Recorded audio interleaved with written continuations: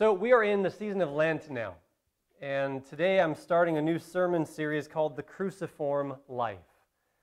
It'll take us through the season of Lent using Paul's letter to the Galatians to help us understand and unpack a bit more what it means to be crucified with Christ, as Paul famously wrote in this letter.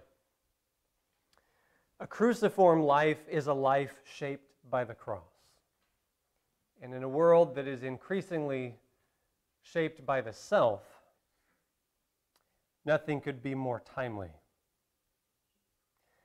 But a cruciform life is not a life that we can create or discover for ourselves. It can only be revealed to us as a gift of grace. So let us pray.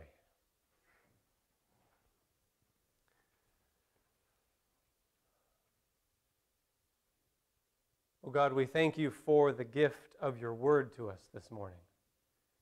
And ask, as always, that by your Holy Spirit you would plant this word deeply within our hearts and cause it to grow and bear good fruit for the sake of your kingdom. This we ask in Christ's name. Amen. Starting with the opening of Paul's letter, this is Galatians 1, verses 1 through 12. Paul, an apostle, sent not from men nor by a man, but by Jesus Christ and God the Father, who raised him from the dead, and all the brothers and sisters with me, to the churches in Galatia, grace and peace to you from God our Father and the Lord Jesus Christ, who gave himself for our sins to rescue us from the present evil age, according to the will of our God and Father, to whom be glory forever and ever. Amen.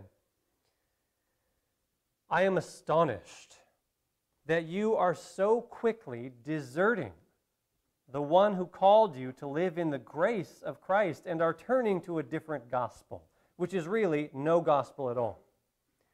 Evidently, some people are throwing you into confusion and are trying to pervert the gospel of Christ. But even if we or an angel from heaven should preach a gospel other than the one we preached to you, let them be under God's curse. As we have already said, so now I say again, if anybody is preaching to you a gospel other than what you accepted, let them be under God's curse. Am I now trying to win the approval of human beings or of God? Or am I trying to please people? If I were still trying to please people, I would not be a servant of Christ. I want you to know, brothers and sisters, that the gospel I preached is not of human origin. I did not receive it from any man, nor was I taught it. Rather, I received it by revelation from Jesus Christ. Again, this is the word of the Lord.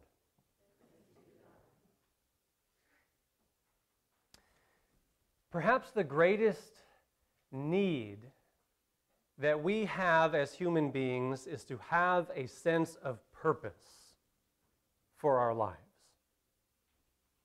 In 2002, when Rick Warren published The Purpose-Driven Life, it quickly became the best-selling nonfiction hardback in history and the second most translated book ever besides the Bible. Recent studies have shown that having a sense of purpose is correlated with better life outcomes across the board. Having a sense of purpose doesn't just make you happier, it makes you healthier. People with a sense of purpose live longer. They sleep better. They have lower blood pressure, fewer heart attacks and strokes, and their relationships are healthier and more fulfilling and last longer as well. That sense of purpose is correlated with those better outcomes all across the board. Having a sense of purpose is arguably the greatest need that we have as human beings. Paul knew his purpose. In the first 3 words of his letter, Paul clearly stated what his purpose in life was. He said, Paul, an apostle. That was Paul's purpose, to be an apostle for Jesus Christ. In the Greek-speaking world, the word apostle referred to a personal representative of the king, someone whose job was to speak officially on the king's behalf. Today we might use the word ambassador. And that was Paul's purpose in life, to be an apostle or an ambassador for the gospel or good news of Jesus Christ. Representing the good news of Jesus was not just Paul's living, it was his whole life. He knew exactly what his purpose was. But he didn't discover it, nor did he determine it for himself. His life's purpose as an apostle was revealed to him by Jesus Christ. Paul said emphatically in this letter, "The gospel I preached is not of human origin. I did not receive it from any man, nor was I taught it. Rather, I received it by revelation from Jesus Christ." When Paul was on his way to Damascus to persecute the church, he was ambushed by Jesus Christ and converted directly because of this encounter with Jesus. He didn't discover his purpose by going to the right college or pursuing the right career or taking a personality test or inventory to match him with his gifts. He did not determine his purpose himself. It was revealed to him by Jesus, quote, "who gave himself for our sins," which is another way of saying that Paul's purpose was revealed by Jesus on the cross, which is where Jesus gave himself for our sins. It was the cross of Christ that revealed Paul's purpose to him. Now, the reason Paul stressed this point at the opening of his letter to the Galatians is because the Galatians were turning away from the cross and from what Jesus' death on the cross meant. They were turning away from that toward a gospel of self-determination. Instead of trusting that the cross was enough, they started trusting themselves. Instead of a cross-shaped life, a cruciform life, they were turning back to a self-shaped life. What happened was Paul went to the area of Galatia as a missionary, and he planted a number of churches. And he preached to them the gospel of grace, the gospel of Christ crucified, that Christ's death on the cross is enough for your sins. Jesus plus nothing equals salvation. That's the gospel that Paul had preached to them. All we have to do, he said, is receive this amazing gift by faith, trusting that Christ alone is sufficient. So that's where the Galatians started. But after Paul left and continued his missionary journey, some other missionaries came into the region of Galatia, and they preached something different. They preached to these now Christian churches, they preached that to be saved, a person had to believe in Jesus, yes, but also needed to obey certain laws from the Old Testament, specifically circumcision and dietary rules. These laws were seen as the bedrock of a moral life. And so these new missionaries were saying, yes, Jesus, but also this, to really belong to God. And when Paul found out about it, he was furious. "I'm astonished," he wrote. And I imagine he wrote it like in all caps, like yelling. "I'm astonished that you are so quickly deserting the one who called you to live in the grace of Christ and are turning to a different gospel, which is really no gospel at all. Grace is good news, but when you add other requirements it's no longer grace, and it's no longer good news. The Galatians were backsliding into a self-shaped life of trying to earn salvation through good behavior and good choices. Saving themselves had now become their purpose in life.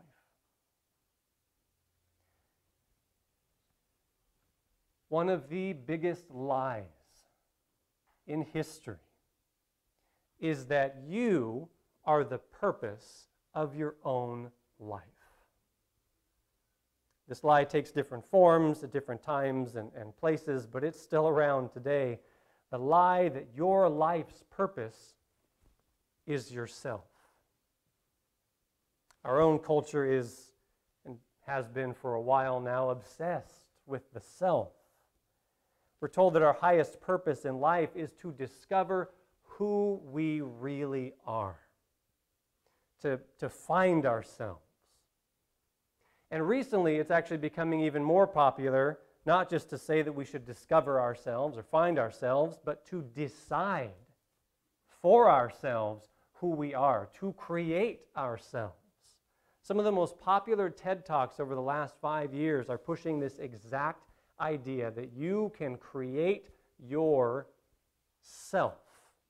That the self is a blank canvas and only you are in control of this sacred self. And the people who push this claim often promise nothing less than salvation.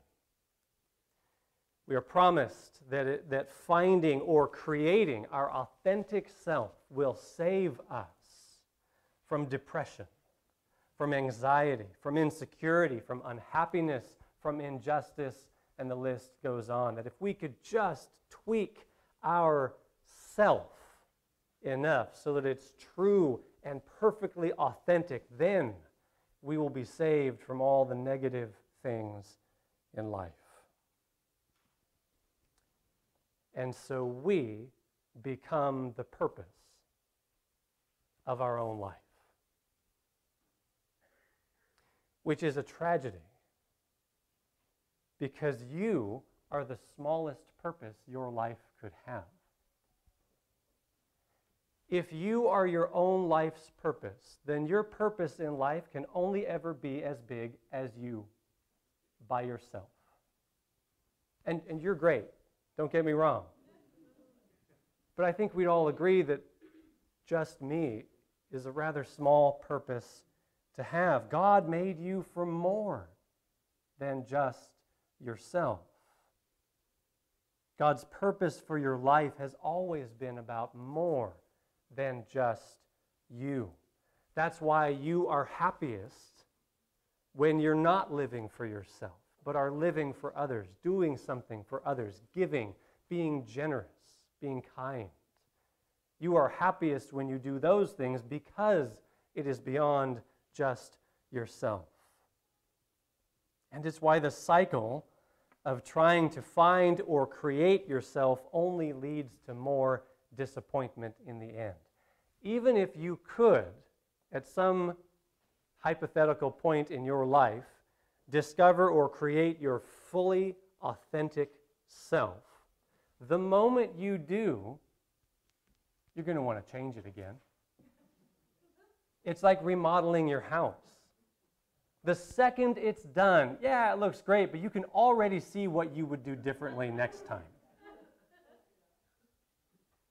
There is no such thing as a point at which we are truly, fully, perfectly authentic and then stay there. That's a myth.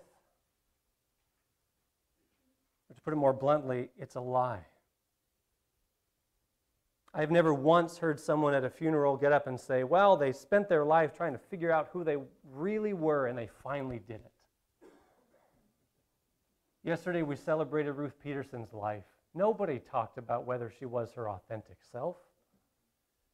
They talked about her grace and her kindness and her compassion to kindergarten students and to family and to friends. They talked about her in the context of how she lived for others.